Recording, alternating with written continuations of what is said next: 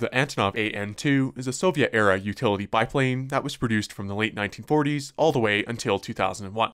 Thanks to its rugged design, short takeoff and landing capability, and highly adaptable airframe, over 18,000 of these planes were built. That said, they're not a super common sight in North America. For the past couple of years though, 2 of these planes have been based out of Springbank Airport just west of Calgary. This is where the story gets interesting. Both of these planes are owned by a company called 2 Solitude, which retrofits An-2s and turns them into, basically, flying RVs. One of them is privately operated. It has a full interior with a kitchen, toilet, and table that turns into a bed, sitting on the world's largest composite floats. The other one is a test bed for a turboprop conversion, swapping out the original radial engine for a Honeywell TPE331-12 turbine. This one too will get its own set of floats eventually. The final result is, to paraphrase the company's website, a bush plane that is your camp. On Saturday, the turbine one went up for a couple of circuits, and I took the opportunity to finally catch this rare Soviet biplane in action. A big thank you to the 2 Solitude team for letting me take a look around the planes too. Enjoy the video.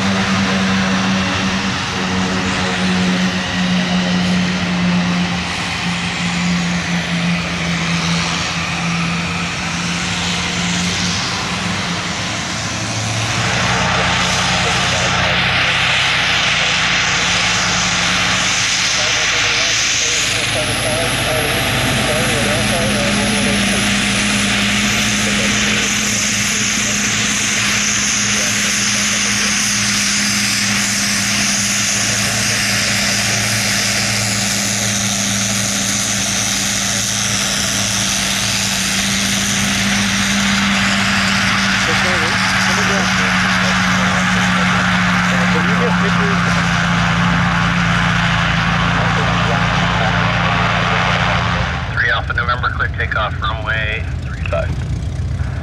Clear takeoff runway 35. Which left-hand circuits for 3 Alpha number? Alpha November from. Hey, left-hand circuits for Alpha number.